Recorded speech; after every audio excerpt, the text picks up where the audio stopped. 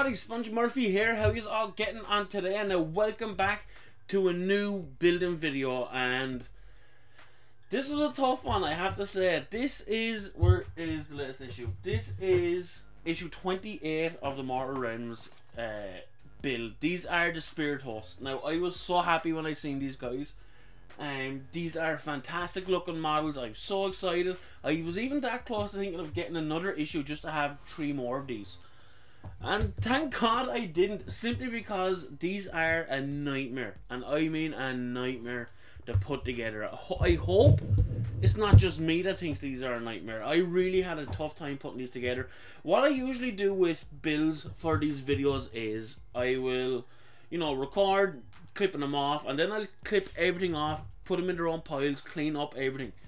But you can't do that with these guys because there's like, it comes in like 3 little sprues, and each part is very intricate. There's roughly 10 pieces per sprue, and it's not like if you didn't have instructions you'd be able to put them together. You will be gone googly eyed looking at the instructions so much to put these together. When I usually say that like Games Workshop models are like designed really well, it's like an architect building or something like that, this just goes beyond that. It's so hard to fit these together because there's just tiny little holes and tiny little like dimples and parts where you have to fit in. Like I couldn't record building the tree even because I struggled so much with the first one. Like this part here is just one part I couldn't glue onto this.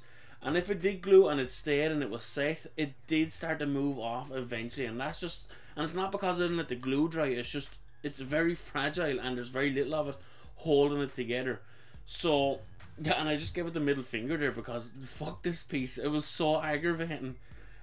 So, really take your time with these, do one at a time. Don't try and build them like really quick or not, and you're just gonna get so, maybe it's just me, but I got so frustrated building these, so I had to like kind of build this part, let it dry, and then start on another part of the second guy. And it's like you can't tell what goes where because it's such a unique looking model, you know, there's spirits and all that. And I didn't even realize that there was like 3 of these on each base.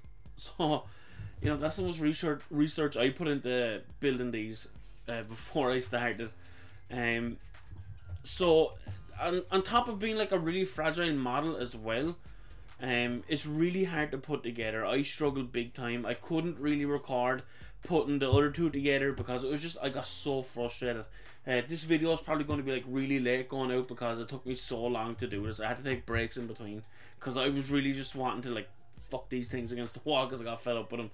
And it's like you can get the body part kind of sorted out and built, and then when you go to put the heads on, it's like it's not really a slot fit. It was like put it here and it fits perfectly. It's like put it here and I think it fits, and you have to try and hold it until the glue sets, and then you're like, no, it doesn't fit.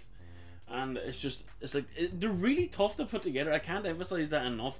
So like you have the body put in, and you have to put in like the 3 heads. Now some of the heads you have to put the arms with them as well. Other ones already have hands with them, or you don't need to put them with it. And you can get like one head in, okay, and then you can put the other head in and it doesn't really fit right.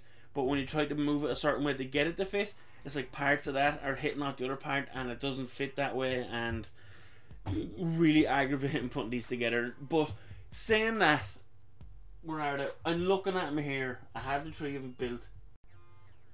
When they are put together, they're so nice looking. It's kind of almost worth going through the aggravation to look at these once they're built because they are so pretty. They're really fragile. I'm afraid to do anything with these.